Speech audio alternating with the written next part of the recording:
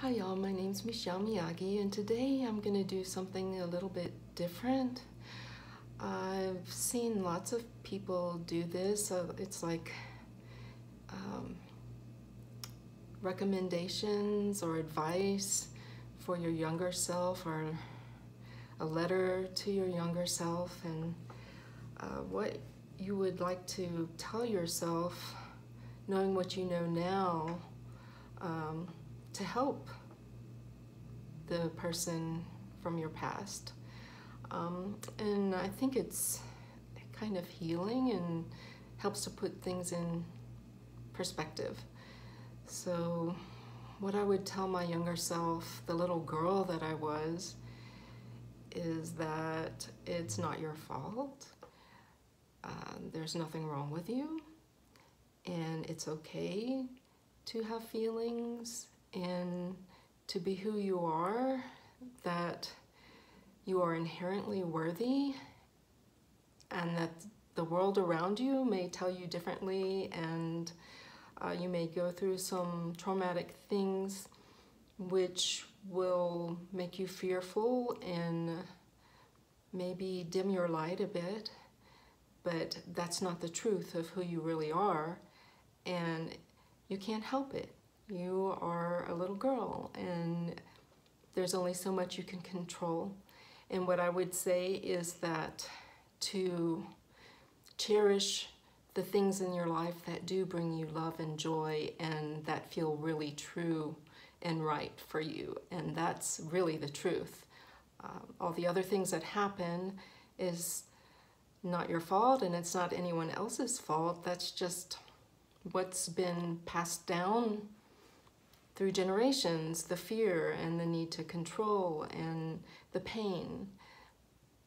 But it's not your fault, and there's nothing to feel guilty about, and you don't have to make it right.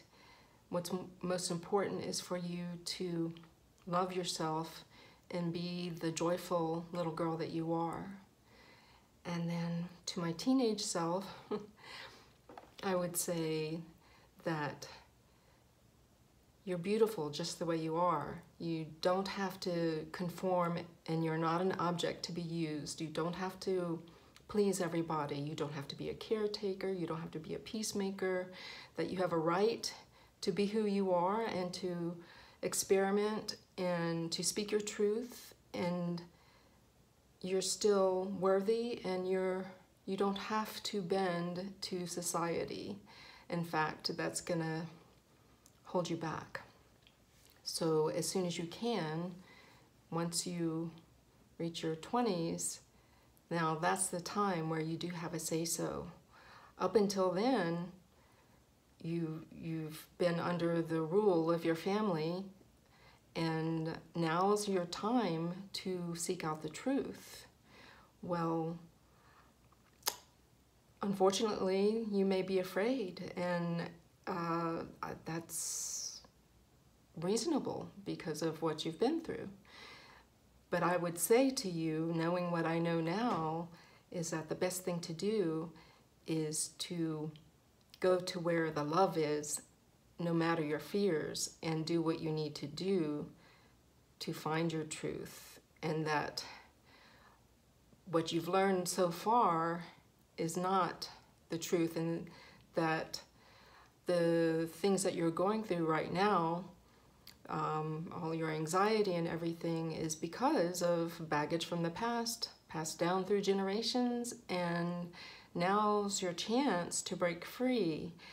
But instead, you know, unfortunately, you and lots of us will just stay safe in what feels comfortable, which may not be healthy for us.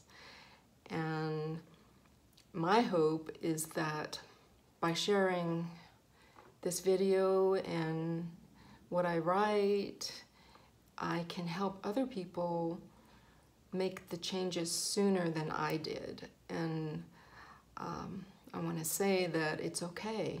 Wherever you are, it's okay. You're worthy no matter what society tells you or what you tell yourself based on what you've been through, that You are worthy and you deserve the best, and you deserve to live the life that's the best for you, a loving, nurturing, supportive environment, and doing the things that feel right for you, that bring you joy, and that you don't have to conform to what this world says is the right way to be. That is only going to keep you trapped even longer. So I really could go into so much more detail and could say so much more. I'm going to write a blog post along these lines, and maybe that will help. But wherever you are, there is always hope for something better. You don't have to settle for anything. You have agency over your life, and it's up to you to do what you need to heal and find your truth and to live the life that's best for you. And I would like to help if I can. And thank you so much for listening. Bye.